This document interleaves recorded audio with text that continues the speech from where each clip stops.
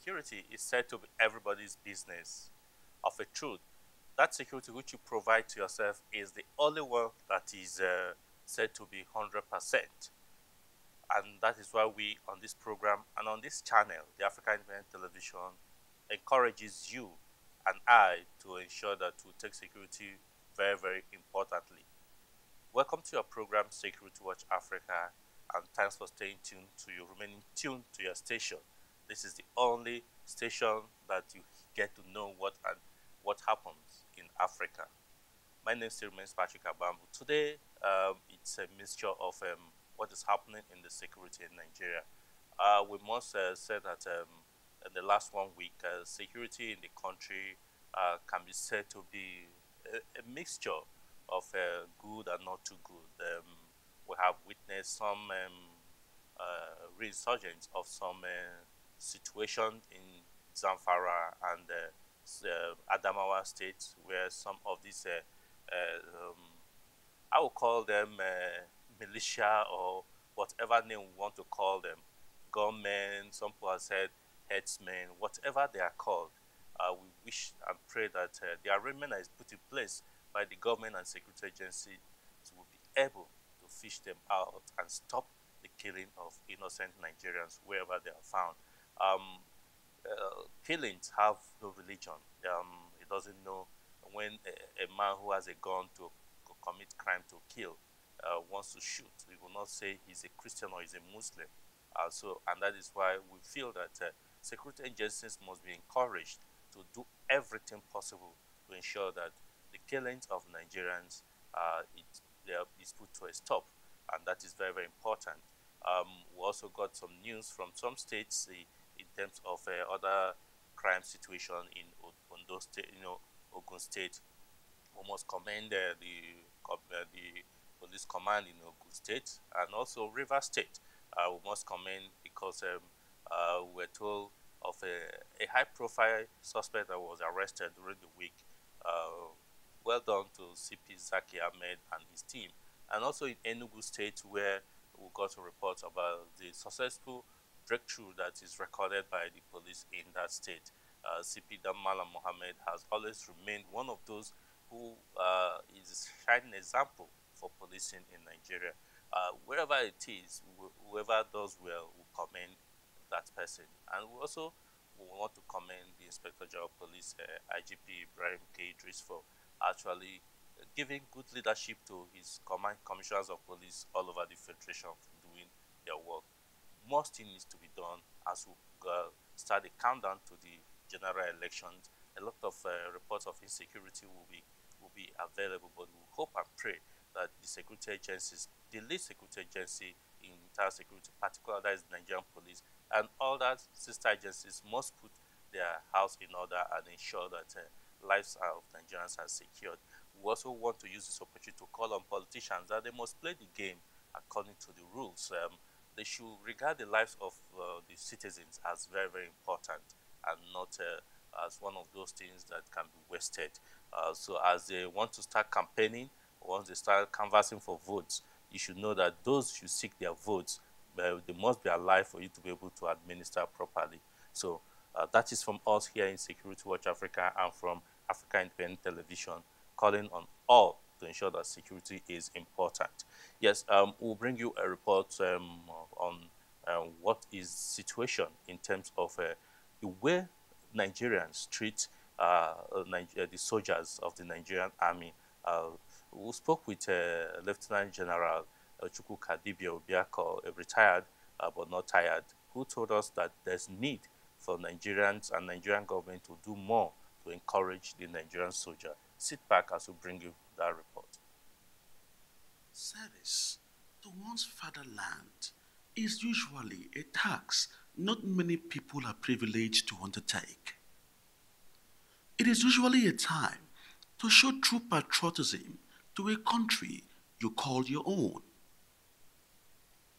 Sacrificing oneself to ensure that peace and unity, which is a hallmark for any meaningful development, reigns in all parts of the country. Nigeria, the pride of Africa and the most populous black country in the world, with over 180 million people.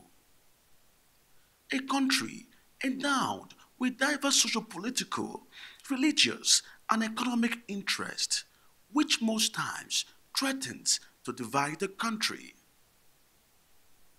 But keeping the country as one is the responsibility of the security agencies. These security agencies comprises the armed forces and the police with support from other services. But what you have mentioned here is the Nigerian Army. The Nigerian Army with its statutory responsibility to protect the territorial integrity of the nation today is fully involved in internal security arrangements of the country. This is so because you cannot focus on external aggressors when internal peace and security is threatened. The Nigerian army is called upon whenever there is trouble in any parts of the country. A call they have always answered to restore peace and hope to the people. These soldiers sometimes put their lives on the line to keep their country together. This they have done diligently since Lieutenant General Tukujusu Buratai took charge as the Chief of Army Staff on July 2015 at the most critical time in Nigeria's nationhood. Officers and soldiers of the Nigerian Army have keyed into General Buratai's vision to have a professionally responsive Nigerian Army in the discharge of its constitutional roles. But in all this, these men and women are sometimes ridiculed by some citizens they fight to protect. They are seen by many to be doing their job for which they are being paid. But the question is, how much is enough salary to put one's life on the line? Retired Lieutenant General Chukwu Kadibia Obiako, in an exclusive interview with Security Watch Africa, speaks further. When you talk about soldiers, you must think like if you're talking of your own self. You must appreciate their problems. And so you must deal with those problems so that their morale will be such that they are ready to offer themselves for the country. But most times people look at soldiers as people who are hewn from trees, stones, rock, everything. Because of the training they go through. But no, but you see, it takes a person to say, I'm ready to die for you. Why? Why would he say that? Because he knows you care for him. You understand what pains he's going to go through. You will appreciate what sacrifice is making. It's very important we think that way. You know, just soldiers, they just, when there's something coming that way, trouble, everybody's running this way. You want the soldier to go that way. Our mentality about security is something that is odd. The same thing even with the soldier, the police. You want the policeman to stand on the road 24 hours to make sure that you have security, to be in your air-conditioned room and sleep. But what have you provided for him to do it? The same mentality goes for the night watchman. You pay him pittance. You don't care about his life. You want to be comfortable in your house and pay him less than minimum wage for him to keep awake. No, we must put in humanity into this. Soldiers haven't decided to serve the country, are ready to give up, give their life. But you must do the needful. Provide the basic essentials. All over the world, the army succeed because citizens are solidly behind them in thick and thin. We must suddenly be behind our soldiers and all our security agencies so that we can be secured. Um, the truth of the matter is that you can't play with security because without security, there's no meaningful development that can take place. So we must be, as a matter of national policy, as individual conviction, make sure that we take security seriously. That is why we also call on all organizations, both government and private sector, to support this program, Security Watch Africa, so that we can give you that information you need to keep your life safe and secure and keep your business going. Because without security, really, you can't progress in life. Yes. Let's go to during the week. The Inspector General of Police had a meeting with all his commissioners of police and assistant inspector generals of police and the management team that is talking about the deputy inspector generals of police at the force headquarters, where they review security situation in the country and martial out plans to ensure that the coming elections are well policed. Security Watch Africa crew was there, and we'll bring you the report from that meeting.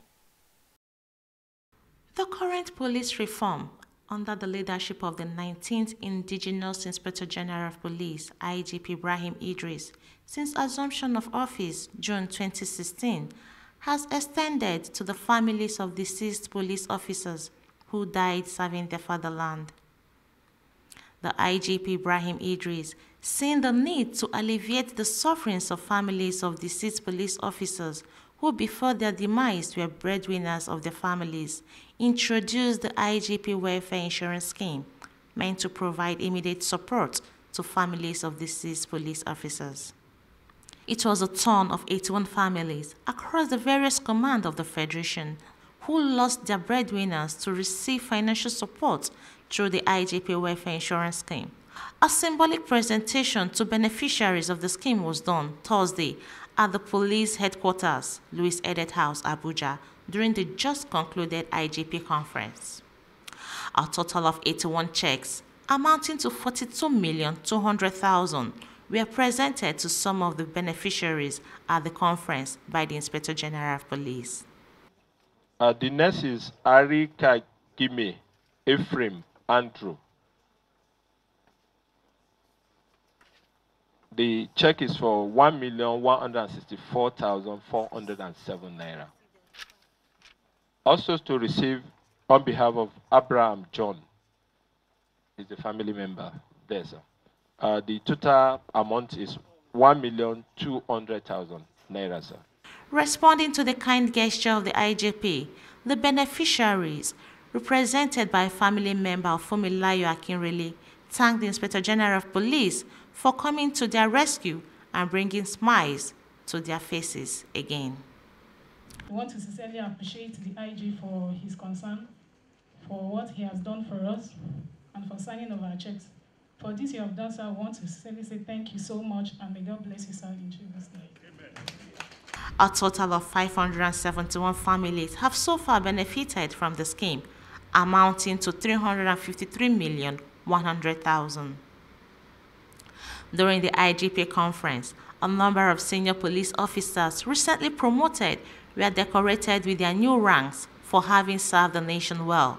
These are DIG Oshodi Global Agbole, in charge of Information Communication Technology, AIG Peace Ibekwe Abdullahi, CP Godwin Chijoke Nwobodo, CP Moshu Tunde Gbolarumi, among others.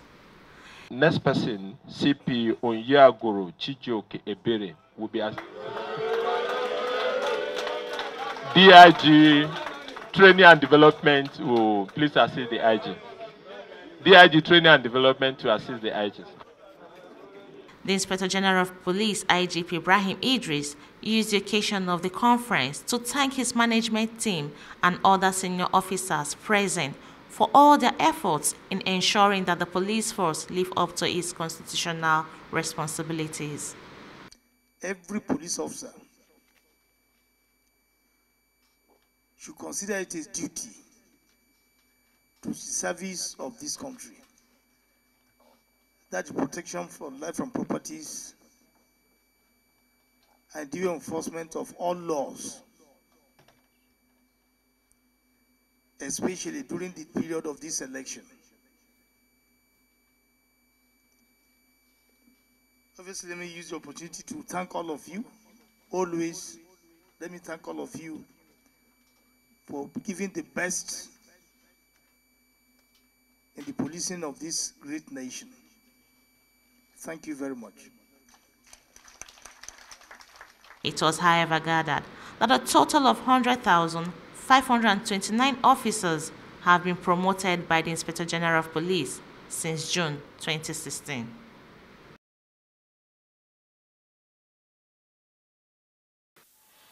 Welcome back. Yeah, when you promote an officer, it gives him more feather and it gives him wings to fly and do better. I want to congratulate those who recently were decorated after their promotion and charge them that more responsibility is now on their shoulders.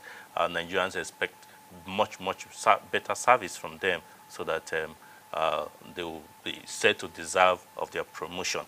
Yes. Also, one of the reforms that is being introduced to ensure that police service in Nigeria is one that is of international standard is the review which the Inspector General of Police did set up a committee to look into reviewing the Police Force Order 20, which encourages the need to help to provide free legal services to suspects that are detained in the police stations. The launching of the amended version of that Police Force Order 20 was witnessed by Security Watch Africa, and we'll bring you the report from that occasion. One of the basic human rights of citizens, as enshrined in the Universal Declaration of Human Rights by the United Nations, UN, is the right to no unfair detention. The protection and sanctity of human lives, especially the most vulnerable in the society, received a boost from the Nigerian police force. The police, under the leadership of Inspector General of Police, IGP Ibrahim Idris, Wednesday presented the Nigerian Police Force Order 20 as amended, otherwise known as the Police Duty Solicitors Scheme, PDSS, to the Commissioners of Police and other relevant stakeholders in Abuja. The Police Force Order 20, which was first introduced in 2006 to give legal assistance to detained police officers, has been expanded to include all detained suspects at police cells at no cost to help them defend their case in line with the principle of fair hearing. The need for an administrative instrument to correct some of the identified lapses gave rise to the amendment of the Police Order 20, or PDSS, which is a tripartite scheme comprising the Nigerian Police, the Legal Aid Council of Nigeria, and the Open Society Justice Initiative. The amended Police Duty Solicitor Scheme, PDSS, is said to be a tool the IGP Ibrahim Idris intends to use in changing the face of policing in the country to bring about the much-needed public and international acceptance of the Nigerian police as an institution operating within the confines of the law and respects the rights of all Nigerians. The IGP, who was represented by the Deputy Inspector General of Police in charge of the First Criminal Investigation Department, DIG Haisan Dagala, told participants that it was time to change the public perception of the Nigerian police to that of international best practices, bearing in mind that the police is a friend to all. The scheme will guarantee lawyers engaged by the Legal Aid Council access to persons arrested and detained in the police stations across the country, to offer them free legal representation and assist them to contact their relations or lawyers of their own choice. This will reduce it, if not eliminate, the usual allegation of prolonged detentions, torture, and extortion at police formations across the country. The legality of the scheme is derived from Section 35 and 36 of the Constitution of the Federal Republic of Nigeria, 1999, as amended. Both the force and the general public stand to benefit from this scheme. The police are often accused of torture and inhuman treatment at police stations, will now have an independent persons not only to act as check to their excesses, but they could be vital witnesses to the officers when accused wrongly.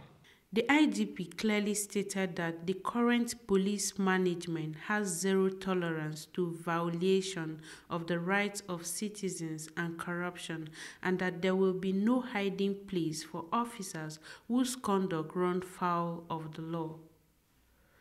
A retired commissioner of police, Mr. Frank Odita, in his goodwill message, commended the police leadership for keeping faith with the PDSS. Legal officers at the department to see that we have this program enshrined in our force order. The CP Legal had made it clear why it came on board. And I just want to say that it was kick-started by us because I was part of the CSOs. I went to the States along with the CSOs to conduct training for our police officers and legal officers in the States where it first started. Mr. Kingbola Adeniran, advisor to the Vice President on rule of law, reiterated the federal government determination to assist the police in carrying out its constitutional responsibilities and how it intends to support the police in ensuring that the PDSS works. Presidency, as you know, is always very sensitive towards police needs. You are aware that the president, I think it was in 2015, basically ordered the recruitment of 10,000 additional police officers across, the different cadres within the police force, and there have been subsequent recruitments since then. So in terms of shoring up the manpower within the police, that's something which is priority for this administration. Then beyond that, when you now start talking about personnel issues, particularly when you discuss issues of the lawyers, we've already, heard about how we're going to use youth corps members who are lawyers. We're going to use the Legal Aid Council. We're going to use other legal aid institutions like offices of public defender, and then we're going to rely on pro bono lawyers through public interest law partnerships. And with that, we should be able to get as many people as possible to assist us in this project. A delegate to the Police and Security Forces International Committee of the Red Cross, Mr. Petrutelli, commended the Nigerian police for this landslide achievement.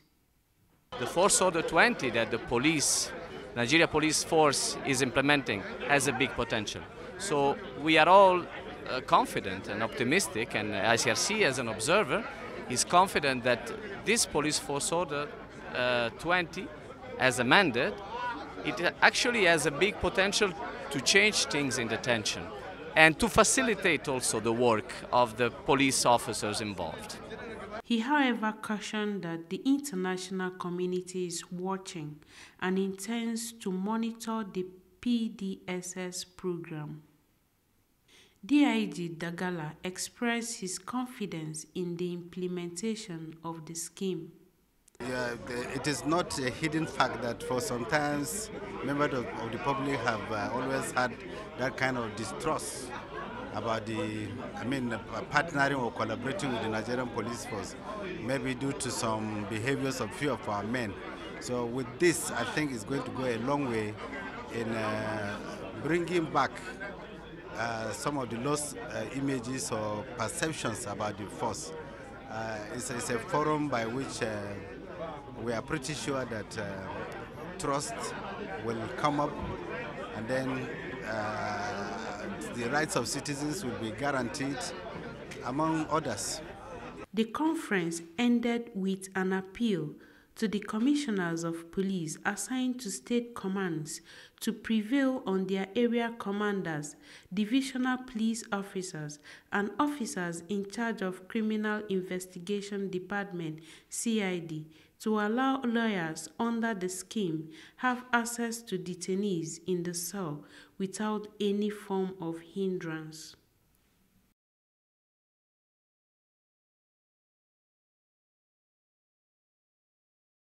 Welcome back.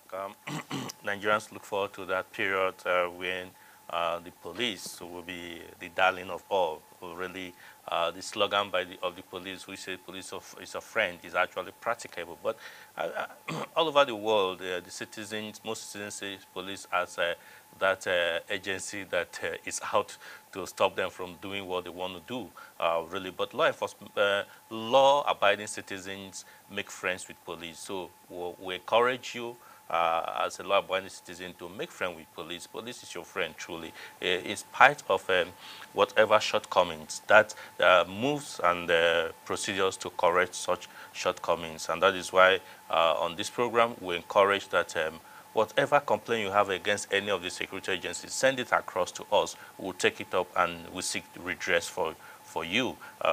We'll strive to have a security service that is better and serve the people much better and expectant as it should be. Yes, that brings me to announce again to you that the 15th edition of our Africa Security Watch Awards Conference and Exhibition is scheduled and is coming up very fast. Nominations have started coming in, and the speakers are preparing to be part of the event, which will be taking place in Banjul, the Gambia.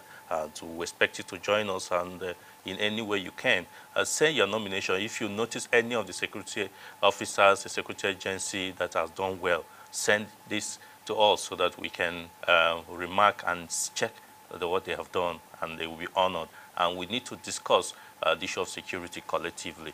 So definitely we must leave other programs to continue until we come your way again next week. I will urge you to please be your brother's keeper, watch your back, and remain blessed. Bye for now.